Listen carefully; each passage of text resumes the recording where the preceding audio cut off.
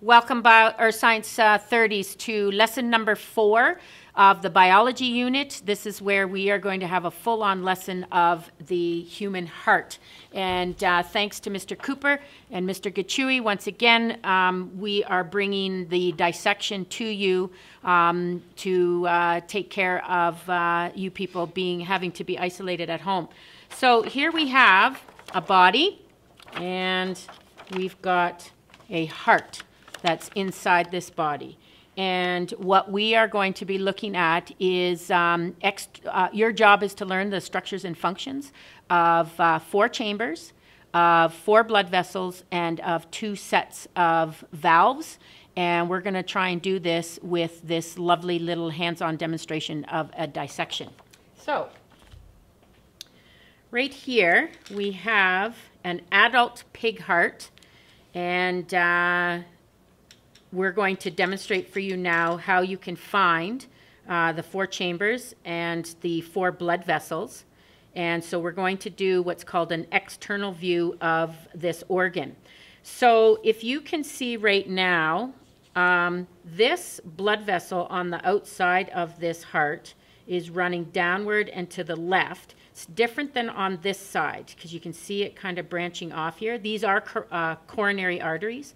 But this is the pair of coronary arteries that we're interested in to help us get the proper dissection so that we can view all the chambers inside. So you want the coronary arteries sloping downward and to the left. And what that means now is if I were to look at this blood vessel, I can feel an empty chamber in here. This is the right ventricle, all of this muscle. And down here, I do feel a chamber, but it's definitely thicker walled. And this whole section here is known as the left ventricle, which means these little sacs, flattened sacs up top, are called these are the 2 atria. So this is what looks really different than a textbook picture. This is going to be the left atria that's sitting on top of the left ventricle. And here you have the right atria that's sitting on top of the right ventricle. So what I'd like to take a look at now is I'm going to rotate the heart counterclockwise first. And what that's going to help me do is to guide you so that you can see the blood vessels that are either coming out of or emptying into each of these chambers. So I'm on the right atria right now, and this yellow pin is demonstrating to you the superior vena cava, and it's got the yellow pin in it. So you can see that it's a thin blood vessel, and it's emptying into, you can definitely see it emptying into the right atrial chamber. If I rotate clockwise now, in the middle here are going to be the 2 main arteries. And this artery, so he's pinned blue, this artery is coming off of the right ventricle. So this is the pulmonary artery that you can see coming off of that chamber. And it's going to split into a left and right lung. So that pulmonary artery will branch off. And then this artery in the back, and he's pinned black, this, and I can absolutely feel all the, or hear all the comments. Guys, I've heard it all. But this is going to be, and this is one of the most spectacular dissections I've ever had, where you can see the aorta. So this is the descending aorta, and like I said, guys, I've heard all the jokes here, so I'm sure that you're just having a gas right now. These are the 2, these are the aortic arches that are branching off to the brain. This is going to come down behind the heart and go down to the legs. So this big artery here is your aorta. And you've got this artery here that is going to be thinner walled. So even if we were to take a look at the thickness of the 2 walls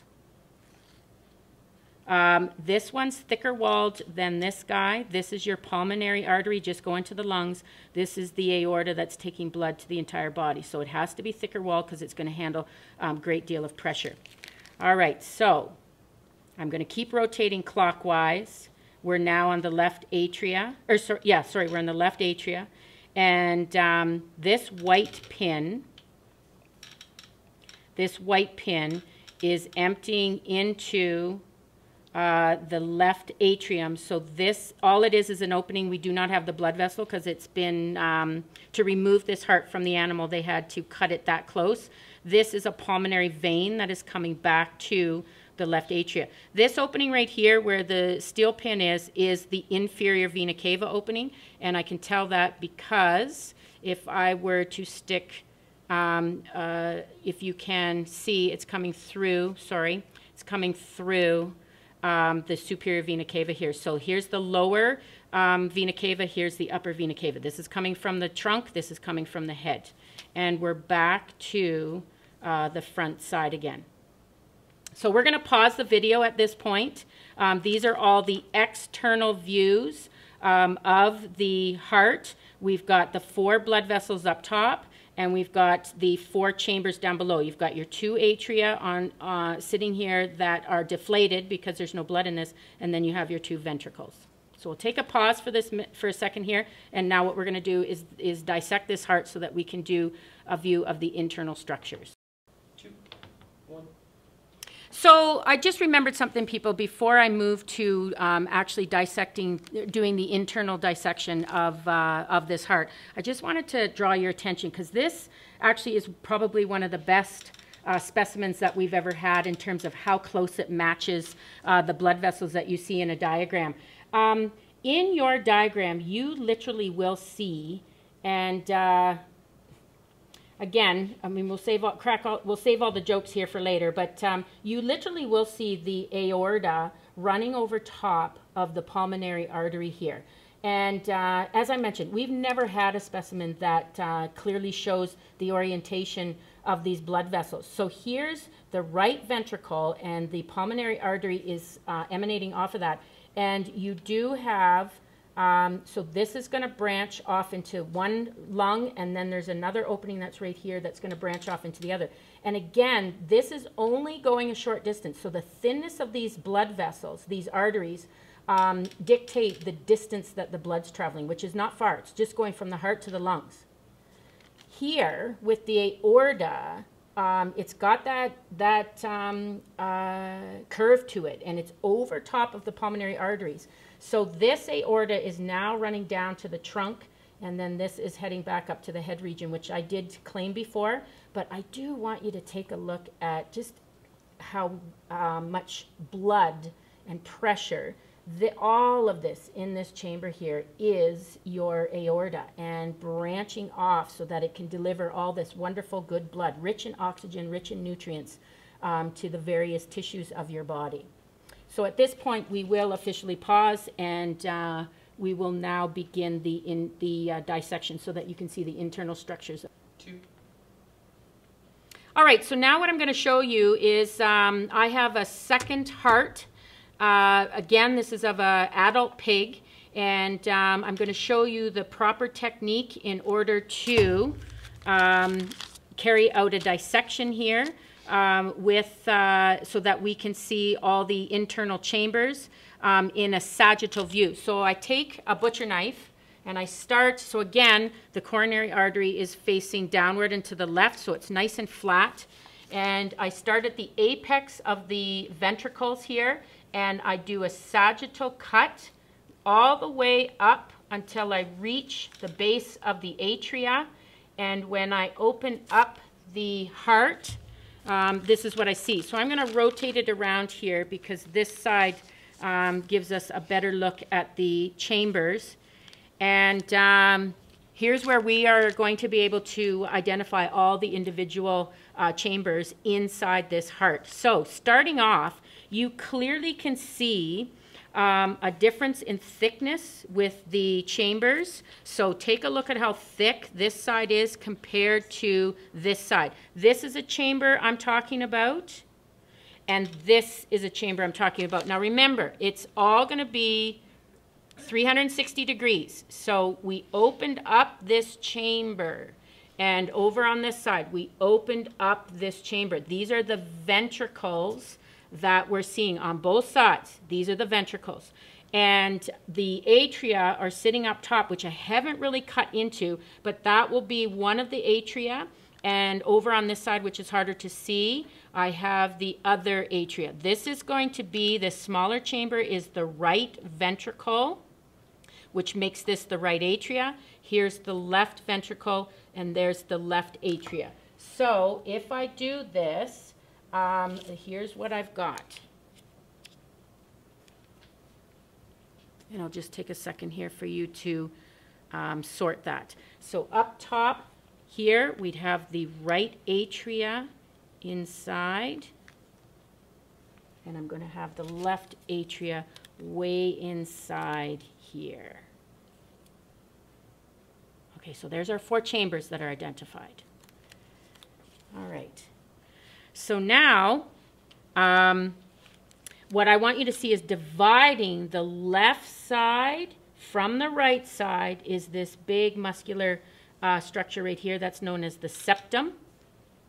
And that's keeping deoxygenated blood, which is rich in carbon dioxide on this side, separate from the oxygenated blood that's in the left chambers, which is going to be on this side. And keeping the blood moving in a circular direction so that there never, ever, ever is any backflow are these flaps here, which are known as your valves. So between the atria and the ventricles are your AV valves. So they are known as your atrioventricular valves. You can see that here. And then there's one up on the top here. So there's 3 flaps on this side. And then you've got AV valve here. And you've got your AV valve on this side. And if I close this up, they're pointing downward. So when these ventricles contract and push blood out through the 2 arteries, these valves are going to close shut, and that's one of your heartbeat sounds that you can pick up with a stethoscope. The second set of valves are going to be these guys in here. These are your semilunars. So it's again, these are tissues that you can, flaps of tissue that are going to prevent backflow. Once they're in the 2 atria, the pulmonary atria or the aorta, the blood cannot backflow into these ventricles. So you have the semilunars that are sitting on this side as well. Now, these semilunars are different than the AVs. The AVs have to be held together with these tendons. The semilunars do not. You notice that the diameter of the AV valves are much bigger than the diameter of a semilunar valve.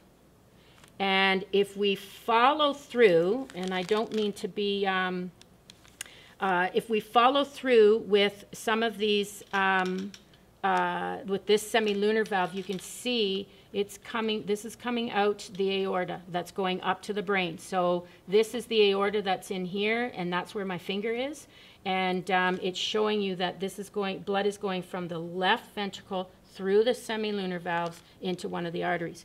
If we go through the right ventricle, I will come into this vessel. You can see my finger right here. That's going to be the pulmonary artery. So it's going through, the other semilunar valve is over in this side. So just to recap, you have your 2 ventricles. This is the right side, this is the left side, and you can tell by the thickness of the walls. You have the septum, the 2 atria are up top.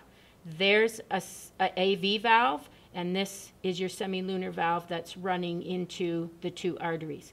And that completes our dissection of the heart, and I hope that that helps you understand the 4 chambers, the 4 blood vessels, and the 2 valves to help you understand blood flow going through a heart. Have a great day, everyone.